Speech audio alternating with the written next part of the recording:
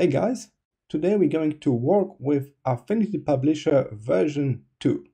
I'm going to use a desktop version, but this app is also available for iPad. While working with this software, you will be dealing with a lot of text. And it's really good to know multiple fonts to work with so you can adjust the style, the look of the text based on the project of the publication you are working on. So today I'm going to show you some of my favorite fonts available for free from Google Fonts.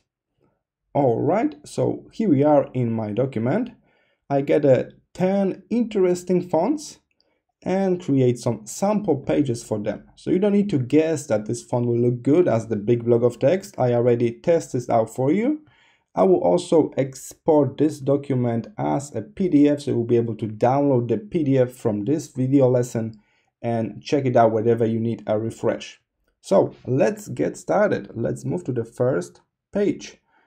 This first page is all about Open Sans. That's my basic font, the font I use if I want to keep stuff simple, universal. Also, sometimes I don't know which font I'm going to use just yet. So I set up Open Sans first and work with the text, with the layout, and then I can modify the font later on. So that's a really simple open source free font that you can use for any project. Really, it's very universal. As you can see, it's more like a font family, so we can modify this one. We got everything from light, semi-bold, regular, bold, and even extra bold. So that's a whole font family here for us to play with. And here you can see this font used as a 12 points font, a standard text, and below I also demonstrate the same font used as the negative text, so the text is white and the background is darker than text.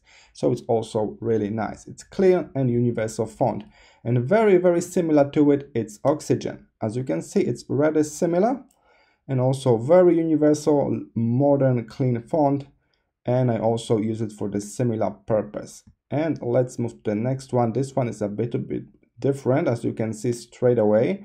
So in this case, I like to use this font for like headlines because it's so different. Take a look. If you take this one and move it closer to this text in Oxygen, take a look. There's no mistake. That's different font and it's perfect to like show the headline and stuff like that. So that's how I use fonts like that. And this one is free. As you can see, also it's whole font family, so we got extra light, regular, medium, semi-bold, and bold all included here. So really useful fonts. I use it for like headlines. Next one is Carrier Prime. As you can see, this was quite strange fonts. How do you use font like that? Of course, you can use it for some kind of old school vintage design, but I use it when I need to show a block of code in my publication. So I really like to use Carrier when I'm showing the code. The font looks very different from the regular one, and I tend to give it a little bit of backdrop as well. It's also really nice font when it's light white on the darker backdrop, even darker than this. Take a look. Really nice if you're using this as the negative font, white font on the darker backdrop. So I really use this font for showing like block of code, HTML, JavaScript, something like that in the publication. It's perfect for that. Font number 5, as you can see, this one is really easy to read on paper. So it's perfect for project that you sure that they will be printed out. It's much easier to read a font like this than a font like Open Sans when it's on paper. That's the general rule. So if you got printed publications, try to use font more like Chrisman text. All right, so for the long block of text, take a look. It's remind you of those long books you've been reading in school.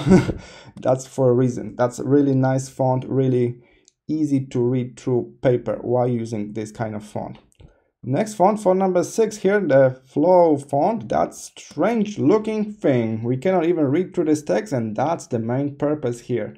When you start the publication, the project, you don't have the text just yet. One way is to fill it with lorem ipsum, sample text. Another way is to use a Flow font like this one.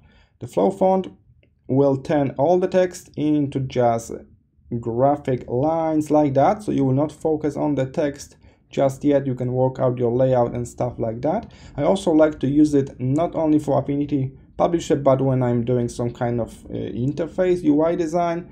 When you go into really like low-fi fidelity at first, everything is gray, you're just moving objects around and try to plan a really early stage of the project. You can also use stuff like that to mark a block of text. So this is unusual font, a very specific use, just to make a filler text, fake text, just for a purpose of a design process. All right, so that's our font number 6. For number 7, that's something that can mimic handwriting, and I like this one. There are many fonts like that, right? But I like this one because normally when you mimic like handwriting, it looks good as the like short sentence headline, but when you got longer text, it's really hard to read.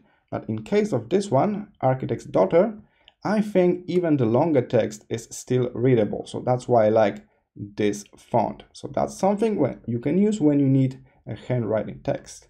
Next one, Chewy. That's something similar but more kid-like, playful version of it. All right, so that's kind of the same thing, just in 2 different versions. And then we're moving to the last. We got font number 9. Very interesting one. I didn't find many use cases for this one just yet, but I kind of just like the style and the look of it, so I hope I'll have more chance to use it in the near future. It's really interesting looking font. That's why I keep it in my stash, waiting for the good opportunity to use it. And the last one over here, as you can see, Offside. That's a very modern looking font, very clear, this like medical design, AI, all that stuff. Very nice looking font, not that easy to read, so we need to be careful with this one, but still I like to put it on this list. All right, so I went through multiple hundreds of fonts through Google Fonts and picked those 10 fonts to show you today. I also create this file here. I'm going to export this as PDF after this tutorial, so you can just grab the PDF if you want to see them in front of you. I prepare you a block of text, a negative block of text, and also some variation of some fonts families that come with the bold and light version of the text. All right, so you can check it out in the PDF and decide which font you plan to use for your next project. How you can get those fonts, right? Do I have a pack with them or link? The best way to get all of those fonts is to simply head to Google Fonts and type the name, and it will just pop up. So let's try to do that. Let's head to Google Fonts and try to download, let's say, Offside. All right, so here we are on Google Fonts. From here, you can just type the name of the font you like from the video. Like Offside we used, this was the font number 10 I mentioned. Type the name here, the font will pop up. You can open it up, and from here you will be able to download the font for free. All right, here it is. You can even use this text box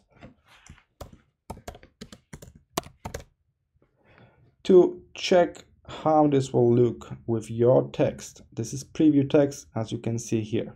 All right, if you are happy with the font, you can simply hit here, download family. It will download the zip file to your computer. You need to unzip this and install. It's a little bit different process, whatever, based on the operating system. So it's a little bit different on Mac, Windows, and iPad. So I hope you will be able to figure it out. This way you can download free fonts from Google Fonts. And in the future, if you want to search for some interesting fonts, you can just head to this website directly.